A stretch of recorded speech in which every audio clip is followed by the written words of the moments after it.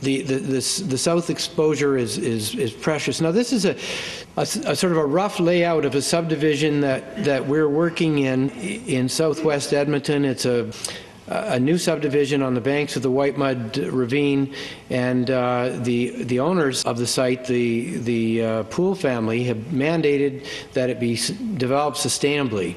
And so that's how we got involved. The developer heard Gordon at the CMHC Housing Outlook conference a few years ago, and we've been working with them for a while. But they've already laid the roads out. They've got quite a thin strip of land at the north end of the site, and it's very hard to orient the lots anything but east-west. And so we want to do as well as we can on here, but we've got one hand tied behind our backs.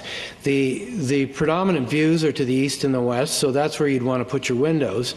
And the result of that is going to be the danger, first of all, heat loss out of those windows. That cannot be compensated, that doesn't have a corresponding heat gain associated with it. So, and then our side yards are facing south. Well, there are limits to how much glass you can put on the side yard, and you also don't particularly want to be looking at the side of your neighbor's house, even if it doesn't block the sun.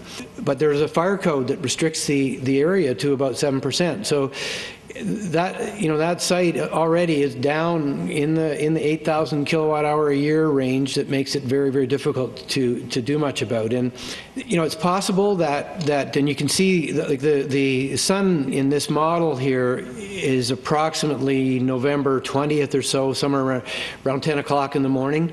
And you can see that there's a sort of a sawtooth effect. The sun is hitting the rooftops, and you could get PV up on the rooftops, and you could conceivably get a pretty good output from an array up there. But you can't make up for the loss of that passive solar. So. Another situation, this is a site over in Belgravia that we were involved with for a little while.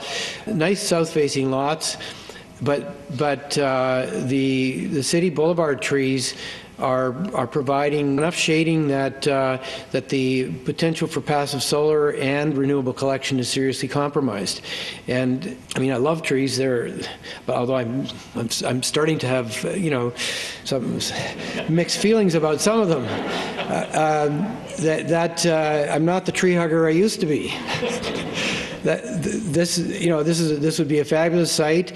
The compromise solution here would be that you could work with the trees a little bit and go really heavily in the passive solar department, and with the assumption that in the winter, when the sun is low, it'll shine under those branches and through them, and then in the summer they'll prevent any overheating, and that's a great thing, except that the shading from the branches is very significant. And when it comes to putting renewables on the house, really, particularly photovoltaic, you don't really care when it is. You want to get that electricity generated when the sun's shining, which is typically you're getting your best production in the sort of April to October time frame. So the ideal situation is a south-facing backyard here in Edmonton, and this is a site of the Belgravia house. Sometime in November, the shading from the little outbuildings is not hitting the house. We've pulled the house far enough into the backyard. There are almost no trees there, and in your immediate backyard, you can control whether there are trees or not. You can plant lower trees and that sort of thing, and you're also less concerned about integrating the collectors with the look of the house, so that you're free on the street side of the house to pursue any kind of shape or style of house that suits you. So it's important, I think, to actually have your eyes open and know what portion of the sun you're going to be able to access for all types of solar input. And there are a number of ways of doing that. Gordon and I went halvers on a little device called the Solmetric Sun Eye, and there are other ways to do this. There are some lower tech ways. There's some free little programs on the internet that look like they would work quite well. But I really like this one. It's a little fisheye camera. It takes a picture of the sky and then gives you 3 different outputs, and it plots the sun path and the obstacles. and it'll then give you a bar graph that'll tell you what percent of the available solar radiation is unobstructed. And it also has this nifty little function. You can take an eraser and erase the obstruction and see what difference it makes. It's not precise, but it's close enough. But however you do it, I think it's important.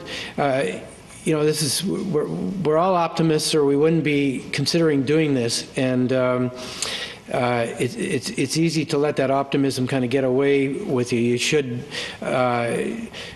check it out and really let the numbers tell you what you're going to get, because it'll affect the way you want to design the house.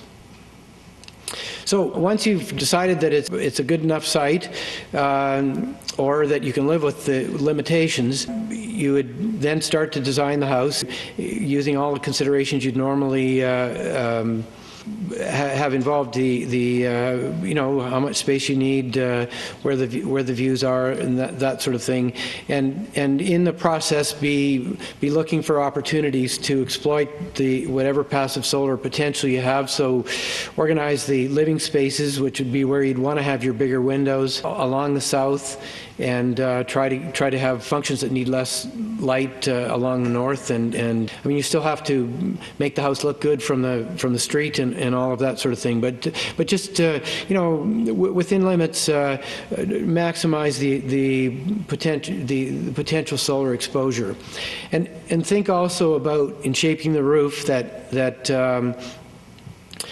how you might accommodate photovoltaic panels or solar domestic hot water. I mean, at this point, we don't know how big those would need to be, but start thinking about it. And try and keep the shape simple. The closer you are to a square, the better. If you're going to be elongated, ideally it would be in an east-west direction that would give you more passive solar exposure.